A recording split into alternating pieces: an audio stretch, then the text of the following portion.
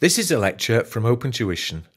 To benefit from the lecture, you should download the free lecture notes from opentuition.com. So let's go through and build upon the knowledge from our introduction to lessor accounting by having a look first of all at an example that covers the accounting for the lessor when we have an operating lease. Now remember, if we have an operating lease, that is any lease that is not a finance lease. And therefore, for it to be that operating lease, we still have the risks and rewards. They have not been transferred to the lessee. The lessor still has the risks and rewards of ownership. Okay, so if that's the case, the accounting treatment, pretty straightforward, is we go through there and recognise the income through profit or loss on a straight line basis. And then the depreciation continues over the asset's useful life as normal. Okay, so nothing to it. So what we've got there, it says within the question, explain how banana would account for the lease in the financial statement. So again, our focus is going to be on the SFP and profit or loss. And it says the banana leases out a machine to Mango under a 4-year operating lease. So it specifically says it is an operating lease in the question. In a longer narrative style question, you might have to identify with additional information that it is an operating lease. Okay, here for now, I'm just concerned with the accounting treatment. The terms of the lease so that there are annual lease rentals of $2,000 payable in arrears. So we have 4 years, $2,000 in the payments. And then as an incentive, banana, the lessor grants Mango a rent-free period in the first year. Okay, so what you've got there is you need to go through and look at the rental income per annum. So just be careful. There are 3 payments of $2,000 because in the first year there is a rent-free period, and then we spread that over the 4 years, don't we? Okay, so if that's the case, you may be familiar with these numbers from earlier examples, and what you might see is it's just the reverse accounting treatment from when we had a low value or a short lease asset. Okay, when we're looking at it from the lessee's perspective. So 3 times 2 is 6 divided by 4 is 1.5, so $1,500 per annum. Again, that goes to the statement of profit or loss, so that is therefore your income, isn't it? Okay, just be careful from the lessor's perspective. We're looking at things now with regards to income. Okay, if you want the debits and the credits, if we go through there and look at it for year 1, okay, the first year we've leased the asset out rent-free, so we don't have any cash. So that gives us a bit of an issue with the debit. But for the credit, we credit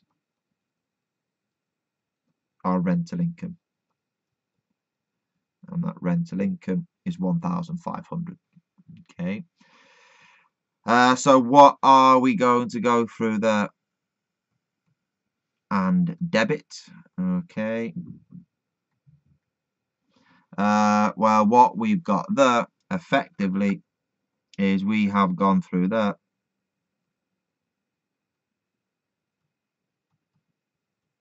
and accrued that income, haven't we? So we've got accrued income, or if you like, make it easier, an other receivable.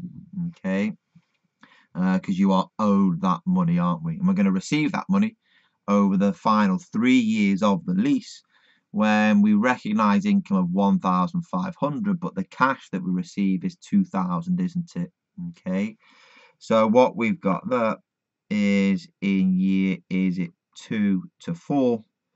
What will happen each year there is we are going to go through each year and receive 2,000 from the bank.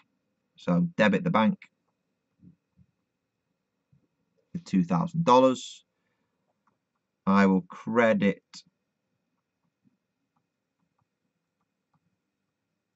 my rental income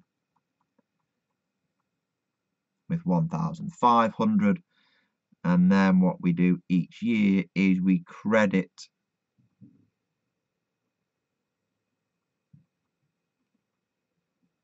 our accrued income with 500. And what that does, that credit will reduce the accrued income. Okay. If you want to see that in the financial statements, what you could do is it for years 1, 2, 3, and 4. You've got is it on the SFP? You've got is it your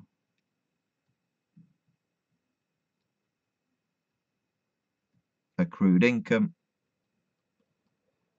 On the statement of profit or loss, we have our rental income, don't we? Okay, so the rental income was nice and straightforward. That was just 1,500